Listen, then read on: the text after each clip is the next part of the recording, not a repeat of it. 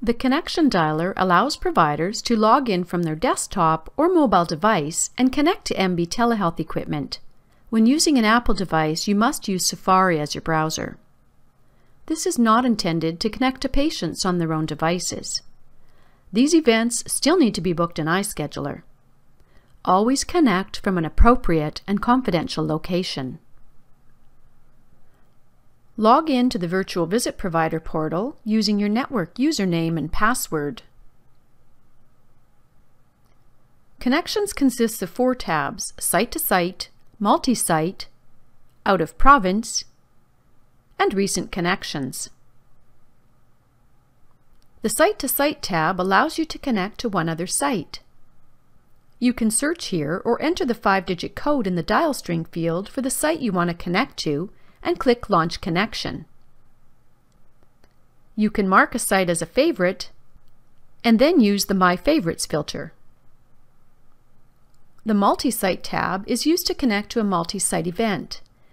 Enter the dial string found on the whiteboard and click Launch Connection.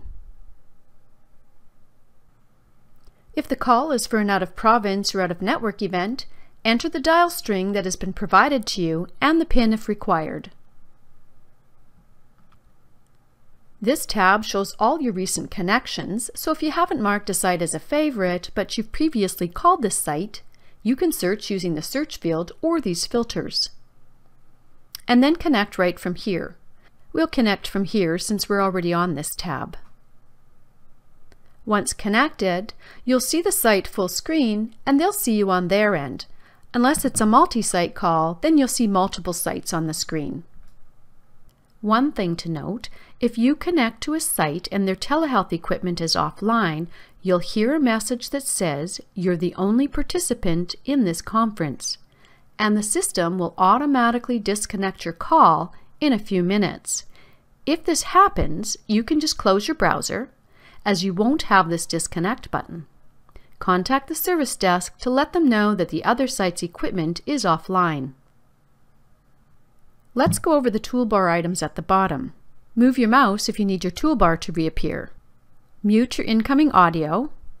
Turn your camera on and off. Turn your microphone on and off. Disconnect the call. Share my screen.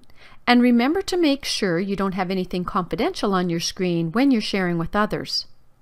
Present files. And when you're done with those options, you can just press Stop Sharing. Float video window. And please do not use this Add Participant icon. This arrow hides and shows the side panel. There's a few things on here you may need to use. To access far-end camera controls, click on the participant and click Camera Control. Click on the X to close the camera controls when you're done. If you're a provider who delivers back-to-back sessions, you'll also need to use this disconnect to ensure the other site is disconnected from you before you make your next call. You'll then end your call as usual by clicking Disconnect in the toolbar, which you'll see later. Up in the top right, you can blur your background by clicking here. Click on your Self View box to hide it, and then click Show Self View if you want to bring it back. Always disconnect at the end of every call. Click Disconnect, and click Disconnect here. Then click the X to close this tab, which takes you back to the portal. When you're done, log out in the top right corner. Visit our website for more videos and quick reference guides on all of our services.